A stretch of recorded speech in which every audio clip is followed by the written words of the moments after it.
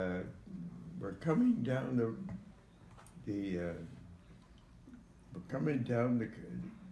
something road, and what did I say? You need a glass of wine. Yeah, I had it last time when I was talking about the hookah bars. Hookah bars. I never heard of the hookah bars. Hookah bars. We're marching on to Levo. We're in Jakarta Strand. 800 fighting Englishmen, the colonel and the band. So put away your bullets, boys. I heard the bugle blow. There's a regiment coming down the Grand Trunk Road. That was the days of England when it was the country of the world. And It's amazing. it's not. It's a second or third, probably the third. Back in your dad's day. Yeah. The Irish got here and got established, and they brought in their cousins and so forth. Yeah, come on over. Come on over, yeah. Mm-hmm. Which was a slow process because no telephones. Right. There's no. You have to write a letter. And oh my God, to get a letter from San Francisco to Europe, that's a big deal. Yeah. Now my mother, her best friend was Nellie O'Connor, and but they were both from Prince Edward Island. And Well, yeah, because that's where your mom grew up, right? Yes, she came from there, and she looked for friends, and the Irish, that fit it.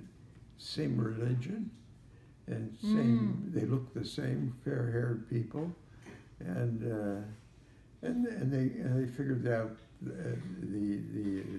they had the same language to work with. Who is? Or policemen. Who? The Irish. The Irish? The They're the Irish. best bartenders and policemen? Yes.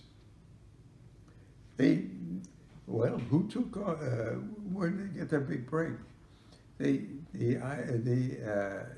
England realized they didn't like using soldiers as we would say a policeman, but they did in those days. And you bring in the Irish and give them a belly club. That's a piece of wood about like that and about that big around. And he goes in there and he can straighten things out for you. Yeah, I bet. And of course, the Irish are very cliquish people. You have to understand that. Mm-hmm. And a Filipino comes or comes looking for a job there now. We don't want you here. Yeah. And they go to you. You naturally go to your own people. Mm-hmm. For language purposes first, but with the Irish, the English taught them English, so the Irish, with a very special twang to their vocabulary and the way they pronounce things. Sure, Gary. Another drink, I'm just kidding you on that. So it was, and of course, they got the Irish came in, brought the priests in, because there were Catholics, the English, no, they didn't like that. But now the Irish, that's our people. Well, the Irish were Catholic, but didn't St. Patrick bring Saint Catholicism into the England? The story of St. Patrick, of course, that's is part of their history. Right. It's part of their history, and they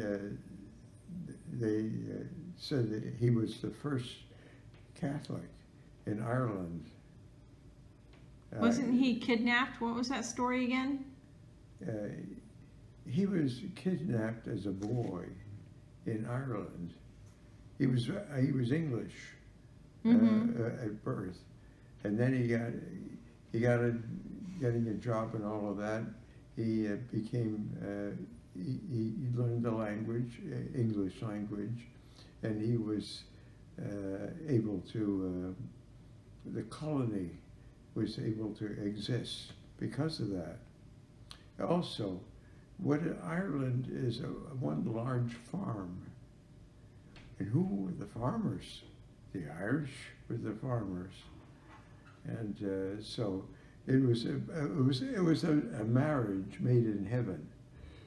But they didn't get along very well. Right. Well, the English needed the Irish for the food, right? Yeah. Like yes. Potatoes? Wasn't that was their main thing. Their main thing was potatoes? Now, my mother's friend, Nellie O'Connor, and her husband, he came to San Francisco, and he was Irish, and he was Catholic. He got a job immediately in San Francisco. Of course. And then they joined the Irish community here, and English need not apply. Potatoes, we don't want any of those. So it's an interesting part of history. And it was the Irish that taught the English. Well, this is true. I believe it to be true. All ships were sailing ships at that time. Okay. The motor. What year are you talking? Something. Before the turn, the end of the previous decade. Like 1800s? 1800s. Century, maybe a couple of 1700s in there. And so the Irish were farmers. They knew how to run to run a farm. The English didn't seem to know that, and so that formed some, but they didn't like. The Reformation had come in, the Reformation, and that meant most of the world said that we've had enough of this Catholic country, and they broke away. You had the Reformation there. England was right in there saying yes. We'll have our own queen and our own religion. And where are you going to get it from? Well, they took the Catholic religion and made changes here and there and a little bit, and that was how the break came. Are they Presbyterian? That what did they call the religion? The English is the Church of England. But you said that the English took the Catholic language and changed it. So what did they end up calling that language or that religion? They would call it the Catholics. But no, I thought isn't that where Presbyterians came from? Was England? They changed it. No. The English wanted to be friends with the Irish. They who the hell taught them how to be the world's best bartenders? Maybe it was English. No, I don't think the English were good at anything related to drinking or food or anything. When it came to drinking, you want a difference? Yeah, that's. The Irish outdid them in drinking. They took the Irish religion, Catholic, and you had that break there between the two of them, and it's still, what's the difference? I don't. Well, let me ask you this on your pastor. What is his name? Andrew McCourt. And Yeah. Cheers. Andrew McCourt. Does he recognize any of your religion and Catholic religion? They have the host that the piece of a little piece of something, Yeah. and they bless it, and Yes. that's the body of Christ. That's right. Now we have the blood of Christ. We won't put that on him. Yeah. and that was and plus the It's called communion. yeah. So we do communion too. We still, you call it communion? It's Yeah. still good. Well, It's the same name as the Catholic Yeah. Church. They call it communion. Yeah. We call it communion. Andrew McCourt calls it communion. Does he have the little wafers? And They don't have the little wafers, but they have little pieces of bread. Yeah, same. That's It's the same thing. And then we don't do wine. We do like grape juice. But we Oh, they pretend, we say it's the blood of Jesus Christ. Oh, wow. And we say the Well- prayer, you know, the same prayer I grew up with. We say that, Uh-huh. you know how the priest would always, make it say that prayer, that speech before communion. They say the same thing because it's from the same Bible, right? Yeah. So, yeah, they say the same thing. We all believe the same. It's interesting to recognize that Yeah, and to talk about it. And, right. It's Well, it's all about your relationship with Jesus Christ. So you can go about Yeah. that in different ways.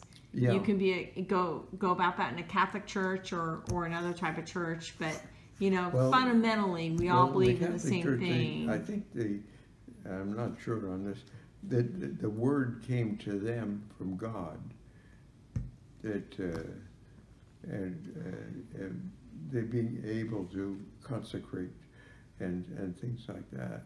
Whether whether that is the Catholics have that, with the Protestants. The word Protestant means I disagree with you. Oh, it does? Yeah, in so many words. A Protestant, is a person he doesn't agree with you or this church. And That sounds a little negative. that's negative. And the idea of the wafer, I think the Germans, the Germans I know, they're Roman Catholics, and they use the wafer for communion, and the French use the wafer for communion. You go down the line, they're all. That's the easy way to get around it. But the heart, and you will do this and you will do that. That's another story. There is the Protestant. They took that and modernized it to some extent, and there's no harm there. No, not at all. But